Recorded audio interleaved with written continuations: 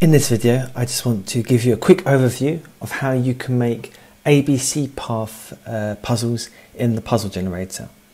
Now, the first thing you want to do is open PowerPoint and make sure you've got a completely blank slide here. So if you do have any text boxes or placeholders, please make sure you delete them first. And then what you're going to do is make sure you're on the puzzle generator tab up here and then choose your trim size. So I'm going to go for 8.5 by 11, but you can of course choose any trim size here. And then what we want to do is go to puzzles and then go into ABC path here. Now the first screen is a game explanation or a how-to. This is a brief text description how to play the game or puzzle. Now if you want to, you can edit it. And if you want to edit it, just simply click in and type or delete what you want. If you want to include the explanation, tick the box here.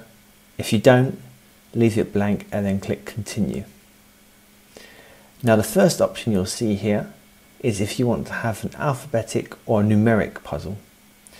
Now all that simply means is rather than ABC path, where you have to go A, B, C, D and find your path around, it's in numbers. That's the only difference, so it's completely up to you which one you choose. For this example, I'm just going to stick to alphabetic and then click confirm. Now our first option at the top here is our colour picker tool, and now we can choose our header colour here.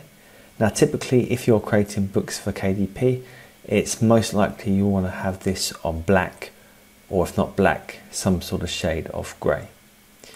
Our next option here is our path colour. So in our solution, what colour do we want the line showing our path? Again, when creating books for KDP, it's likely that you'll want this to be a black or a grey. I'm going to leave it on the default grey here. Our next option is to choose the font and the formatting of our headers text. Now in here you can choose any of the fonts you have in Office, or if you've added additional fonts in the export tool, you can access them here as well. And then we can choose a size, and also if we want to have it in bold or italic. Our next option is to choose a title. Now the most obvious reason why you might change this is if you choose numeric, you might want to call it 1, 2, 3 path.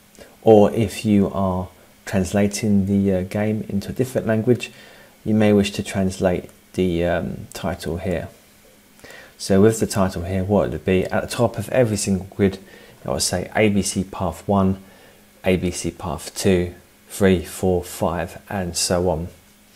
Our next option here is to start the numbering out. Now typically you'd always want this to be at 1. An example where you might not want to have it at 1 is, say you created 20 puzzles and then you decided you wanted to create another 20 puzzles. You'd start this at 21. That way your puzzles would stay consecutively, the numbers would stay consecutively. So it'd be 20, 21, 22, 23, 24 and so on. Now the hide title option here, I'm going to untick that for now. And I'm going to come back to that a little bit later on. So just ignore that for now. So our next option here is how many grids per page do we want. So we can choose 1, 2, 4 or 6. And then our next option, the page number, what that means is how many pages worth of puzzles do you want to create. For this example, I'm going to do 5.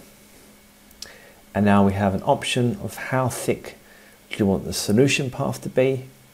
I'm going to leave it on extra thick. And our final option here, which is particularly useful if you are creating puzzle books for KDP, is to have a left and right margin here on either side. Now you can choose between 0 and 1. I typically go for 0.75. Now we've got our settings, let's run the puzzle generator.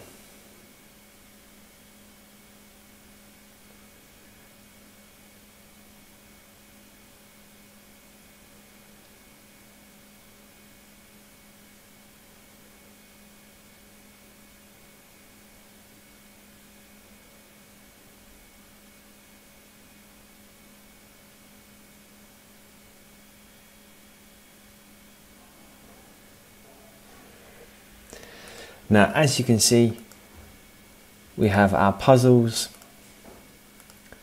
and then we have our solutions straight after.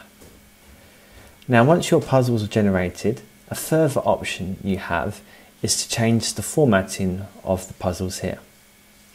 So what you can do, any shape that you want to move or adjust, you can select them like so. And then you have the ability to move them in this tool here.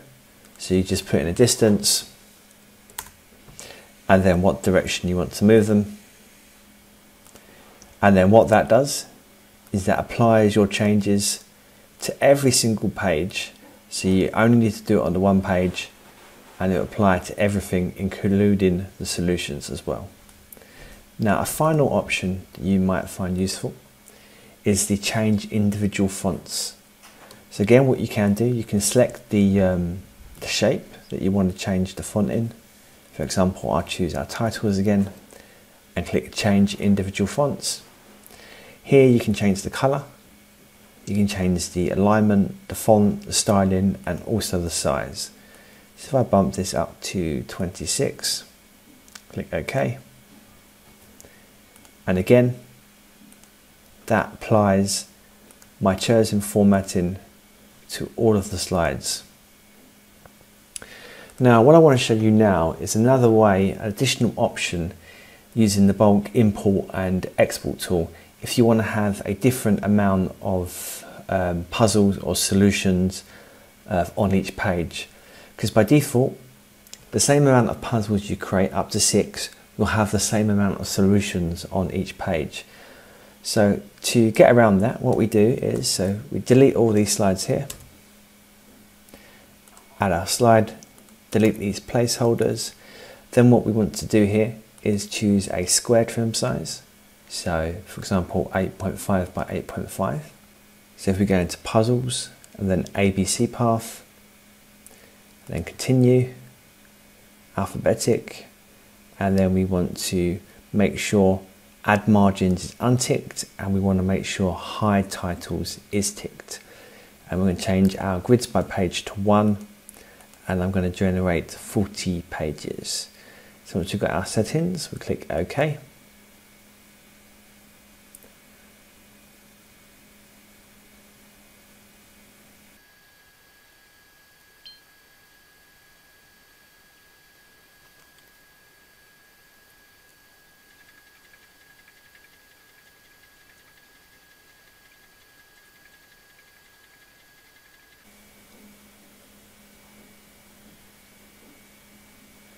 Then once our puzzles are generated, what we want to do is at the top here, click Export Slides as PNG. Now what we want to do here is select just our puzzles to start with. So we do 1 to 40, we do puzzles, and then we're going to keep the image quality resolution the same. And then what we're going to do, we're going to go to C, create a folder, ABC, and then puzzles.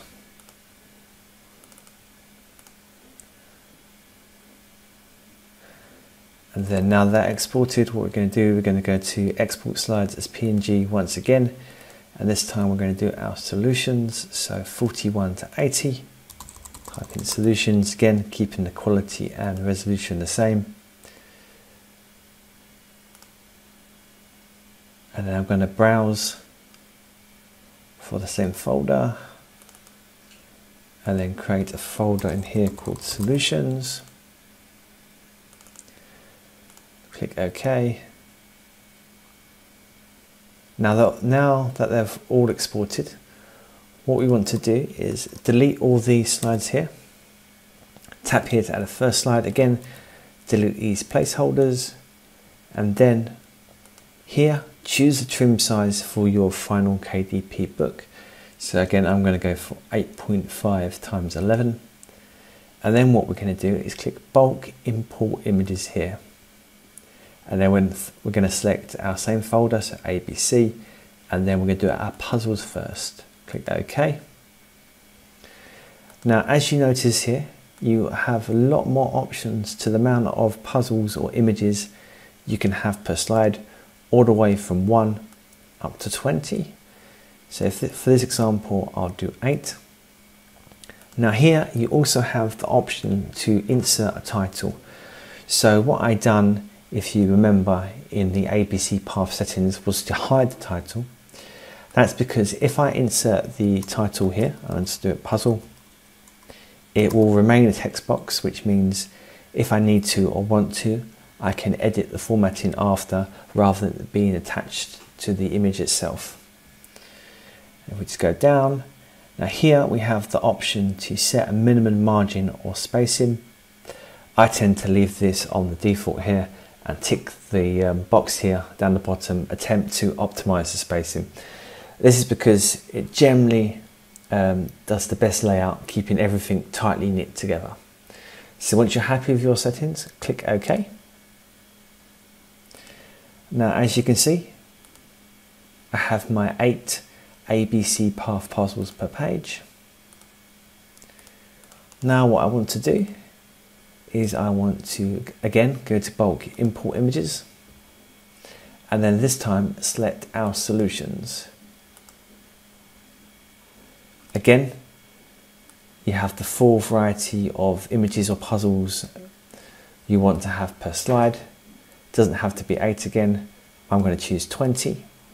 I'm going to change the text here to solution, and then I'm going to keep all the other settings the same, and then just click OK. And so there we have it. We have our 8 ABC path puzzles per page here, and then at the end we have our 20 solutions per page. I hope this quick video gives you an overview of how to use the ABC path puzzle tool. Thanks for watching.